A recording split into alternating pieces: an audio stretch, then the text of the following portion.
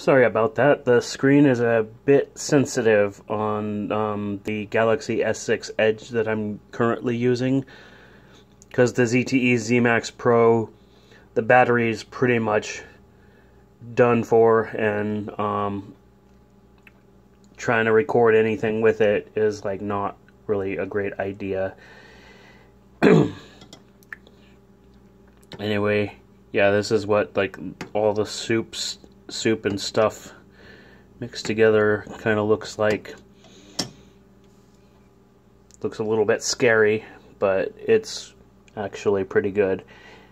But yeah, the screen's a little bit sensitive when it comes to like pressing buttons, and so like I accidentally ended the video prematurely, which is so I wanted to make this extra addendum to it.